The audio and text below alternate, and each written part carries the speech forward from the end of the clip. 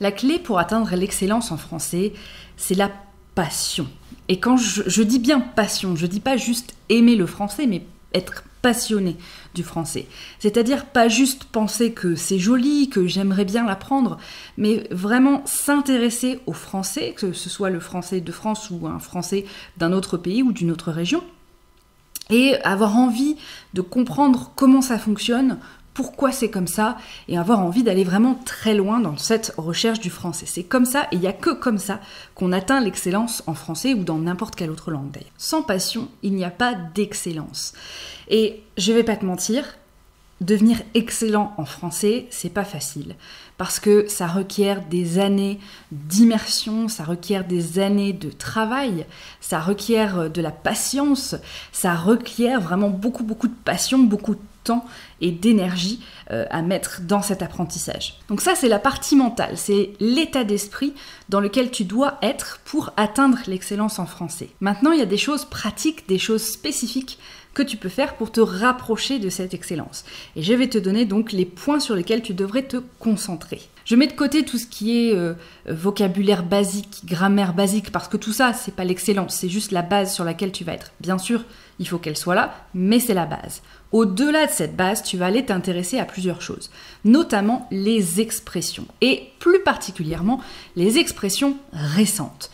Parce qu'on a vite fait d'apprendre des expressions qui ont quelques années et qui sont pas forcément utilisées ou plus forcément utilisées ou qui sont un petit peu clichés.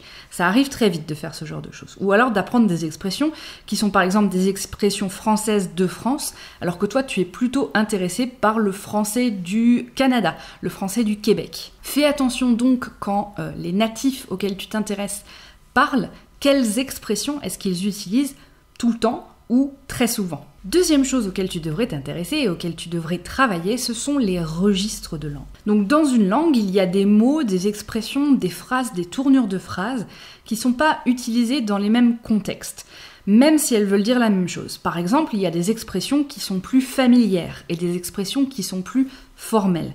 Voilà, formelles et familières, ce sont des registres de langue. Il y en a plusieurs, c'est pas juste des catégories comme ça, c'est un petit peu un spectre comme ça de choses. Donc c'est pas facile à maîtriser parce que c'est pas forcément hyper précis. Je te donne un exemple. Par exemple, les questions. Est-ce que je peux avoir un café ? Est-ce que je peux avoir un café ? Et puis-je avoir un café ? Puis-je avoir un café ? Ce sont deux questions qui veulent dire exactement la même chose. On demande pour avoir un café. Mais elles ne sont pas utilisées dans les mêmes contextes. La première est plus familière et la deuxième est beaucoup plus formelle. Donc on ne va pas les utiliser dans les mêmes situations. Au-delà des registres de langue, ce à quoi il faut que tu fasses attention aussi, ce sont les rythmes des phrases, les rythmes des phrases. Ce n'est pas « puis-je avoir un café », c'est « puis-je avoir un café ». Puis-je avoir un café. On découpe la phrase comme ça et pas autrement. Par erreur, on dit souvent qu'en français, il n'y a pas de rythme. Et c'est parce que quand on le compare en effet à l'anglais, par exemple, le rythme est moins évident en français.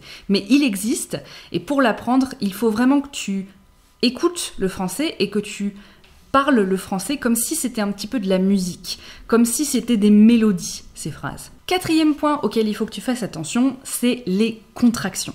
Les contractions. Tu sais que quand on parle en français, on ne prononce pas toutes les lettres de manière standard, mais en plus, à l'oral, on a tendance aussi à faire des contractions. Par exemple, avec la phrase « Est-ce que je peux avoir un café ?», on va plutôt avoir tendance à dire « Est-ce que je peux avoir un café ?» Pas « Est-ce que je peux ?», mais « Est-ce que je peux ?» Est-ce que je peux ? Ça, c'est une contraction à l'oral. On ne l'écrit pas. Quand on écrit le français, on n'écrit pas cette contraction, mais elle existe à l'oral, donc fais bien attention quand tu écoutes le français à écouter le bon rythme, mais du coup à faire particulièrement attention aux contractions. Si tu veux aller plus loin sur le sujet des contractions, je te propose de commencer par ma vidéo sur la chanson Macarena de Damso, dans laquelle tu vas apprendre plein de façons de contracter en français et plein d'expressions informelles aussi. Une dernière chose auquel il faut vraiment que tu fasses attention, ce sont les sujets de conversation. Et par là, j'entends en fait la culture de la conversation dans la région qui t'intéresse. Les sujets de conversation classiques ou qui reviennent beaucoup vont dépendre des pays, vont dépendre des régions. Par exemple, entre deux natifs français de France qui ne sont pas parisiens, si on commence à parler de Paris, probablement qu'on se plaindra des Parisiens. C'est un sujet de conversation qui revient assez souvent. Devenir excellent, c'est un gros travail. Ça demande beaucoup de détermination, beaucoup de temps. Après, avant que tu te mettes complètement une pression monstre après cette vidéo, je voulais juste te dire aussi, tu n'es pas obligé de viser l'excellence. C'est pas une obligation. C'est ça qu'il y a de bien avec les langues. Tu n'es pas obligé de devenir excellent pour pouvoir l'utiliser.